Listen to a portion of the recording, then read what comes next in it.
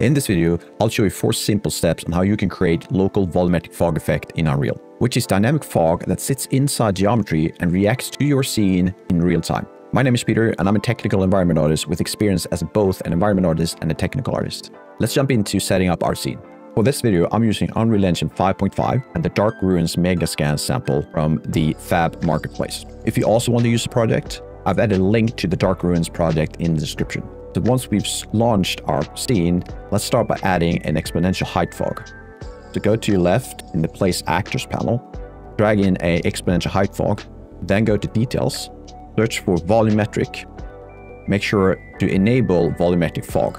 And that's really all you need to get the global fog system going. What we still need is a few more things for the local fog system to kick in. And for that, our first step is to create a custom material. So go to your content browser, and in the folder of your choice, right-click, choose Material, go for M, Volumetric Fog, and click Enter. Once you've opened the material graph, go directly down to your left side, go to Material Domain, make sure that is set to Volume. The blend mode should be Additive. Next, create a vector and a constant. Connect the vector to your albedo, make sure the color is pure white,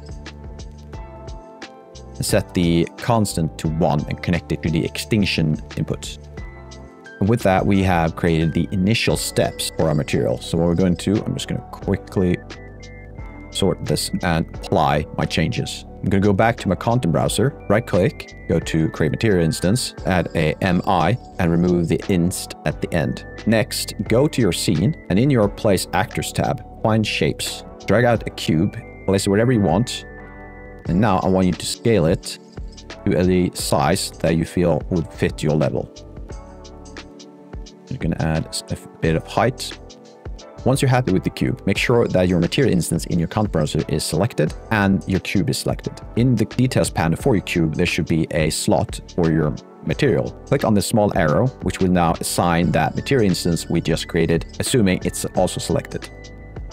And with that, we have the start of our local fog. Let's go back to the material graph, and we'll start with creating a world position node. And we need to convert the absolute world position into local space.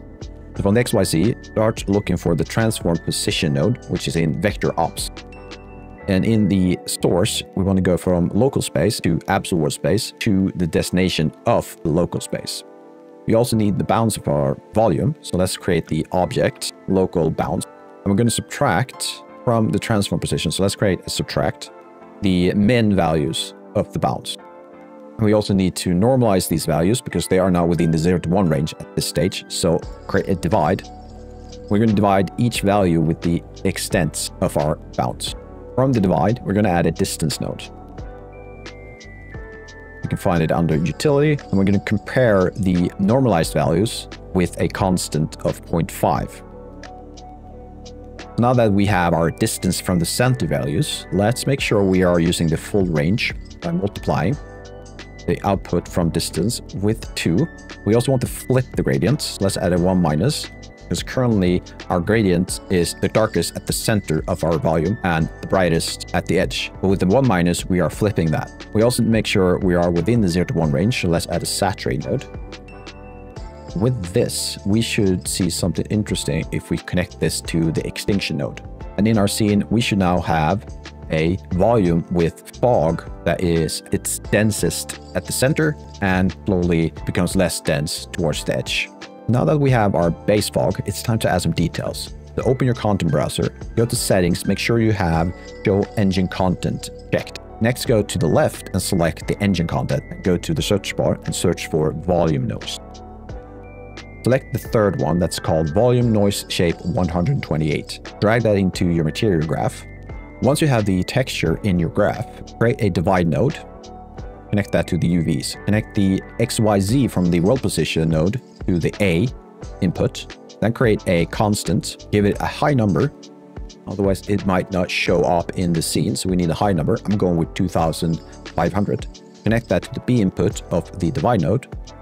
The divide node allows us to control the size of the noise details, and you might have to experiment a bit depending on the size of your scene. I'm going to start out with 2500, see where that takes us. Next, we want to drag the red channel and create a power node. And for the exponent, I will add another const. I'm going to make it 10. This determines the sharpness of our details. The higher value will give you a sharper detail, low value will soften the details. And we're going to take the output from the power node and add it to a saturate node to make sure we're in the 0 to 1 space. This result will then be combined with the other saturate output. So let's drag this output first, which is the base fog, multiply it with the new detail output. And finally, let's connect this to the extinction output. Back in our scene, we can now see that the noise texture is now carving in some details into our base fog volume. You might need to adjust some values such as the tiling or the power constant, and that depends all on your scene. I'm going to leave it as is and move on to the next step. So our next step is to push our details even further. So we're going to duplicate this new details textures setup. And also make sure that the XYZ output is connected to our divide inputs. And for the variety in our details, let's adjust the tiling for the two new sets. So I'm going to adjust the second one to 1800, third one to 1200. Multiply the outputs of the first and second texture samples together.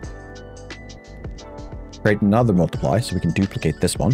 Connect the output from this multiply with the third texture sample. Finally, grab this output, connect it to the multiplier we had earlier.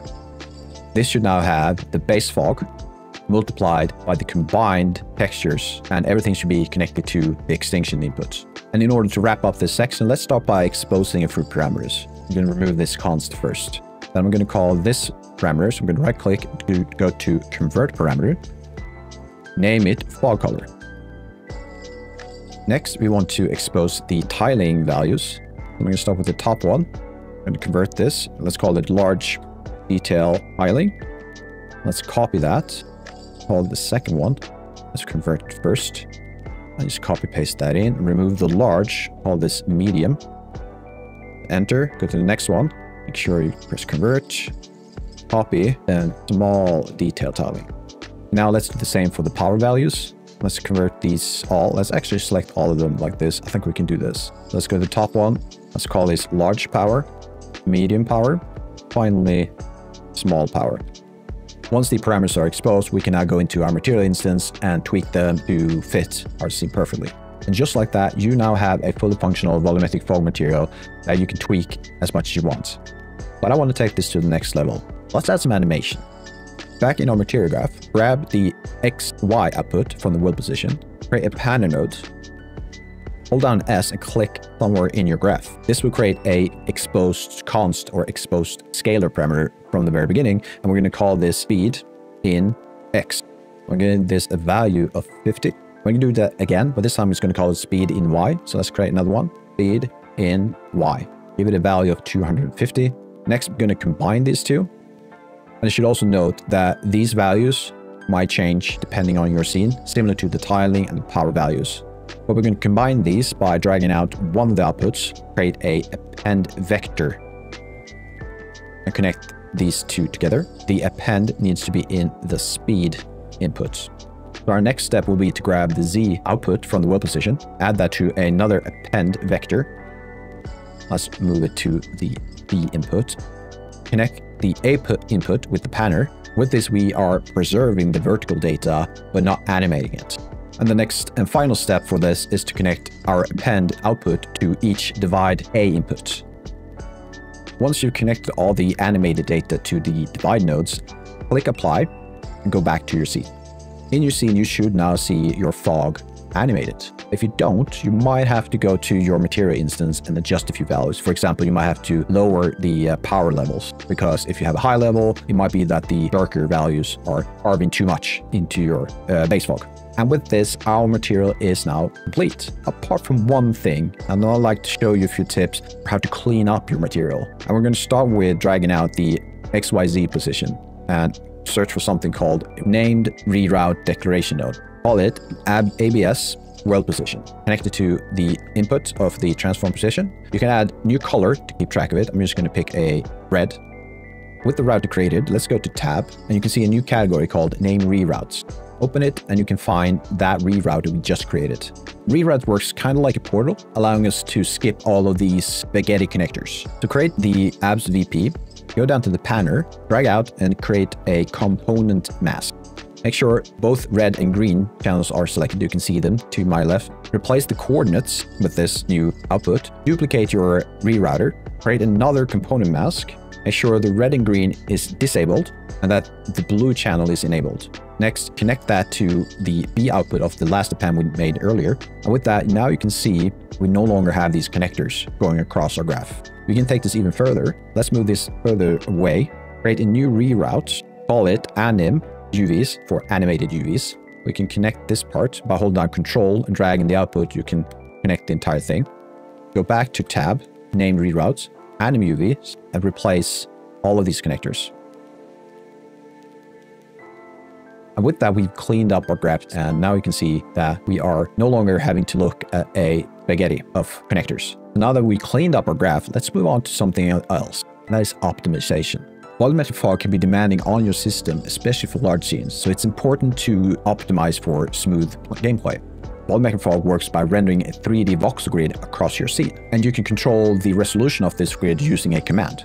And the command we're looking for is r.volumetric fog.grid pixel size. And what we can do to see our current value is to add a question mark at the end. If I press enter and go to my log, I can now see that the current default value of our pixel grid is 8. A high value increases voxel size and improves performance, while a lower value will give more details but at the cost of GPU time. Usually I would stick to the default value, but let's try and lower it to something like 4. Now our grid pixel value is a low one, therefore we should have more details. If you want to see how much impact the fog has on your performance, you can use the command stat space GPU. So we can type that in, stat space GPU, and press enter. Here we will get a list of things in your scene that are impacting your performance. And currently my volumetric fog is at least top 8. But we've also decreased the value of our grid pixel size, so it should have a higher hit on the performance. So let's lower this back to its default value. I'm going to add the value of 8, press enter, and hopefully we'll see the fog going down in our list. So let's just, for the sake of it, try a higher value, or an even lower value. Let's go with 2. So you can now see our volumetric fog is climbing, and it's at the top place on our list. Let's summarize what we covered in this video. We started by adding an exponential height fog to our scene and enabling the volumetric fog feature. Then we created a custom fog material that gave us full control over the color and details of our fog. We then brought this fog to life by animating it using the pattern node. Next, we cleaned up our material graph using the named rewrite node to make it easy to work with. And finally, we looked at performance tips like adjusting the voxel grid and monitoring the performance impact using the stat GPU command. Now you got a better understanding of how to create an atmosphere fog that can enhance the visuals and deepen the player immersion. Thank you so much for watching, and I hope you found this tutorial helpful. If you enjoyed this video, please like and subscribe, and let me know in the comments how you are using volumetric fog. You can also catch me live with development streams here on YouTube and Twitch. I'm live Tuesday, Thursdays, and Saturdays, 9 p.m. Central European Standard Time. I would love to see you there. Thanks again for watching, and I hope to see you in the next one. Bye-bye.